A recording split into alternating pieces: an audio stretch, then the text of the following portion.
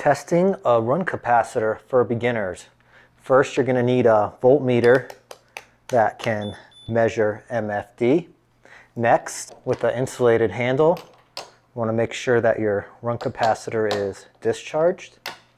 And these are out of the circuit, obviously. Now, you can use test leads, no problem. It just takes the test leads a couple of seconds to get the reading. So I like to use alligator clips. This is a 30 UF run capacitor with a 6% scale. So if it's within 6% of 30, it is good. One clip.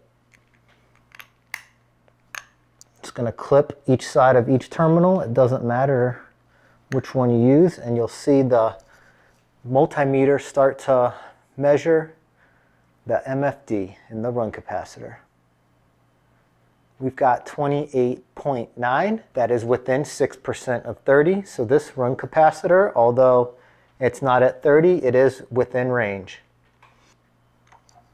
Here's a 20 MFD run capacitor that has a little bit of oil on top, and it's very hard to see with the camera, but it's kind of got a bulge.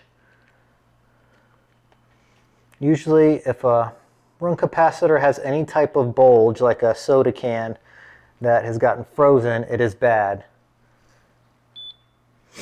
And this run capacitor doesn't register anything at all. Hope that helps some of you out. Thanks for watching. See you on the next one.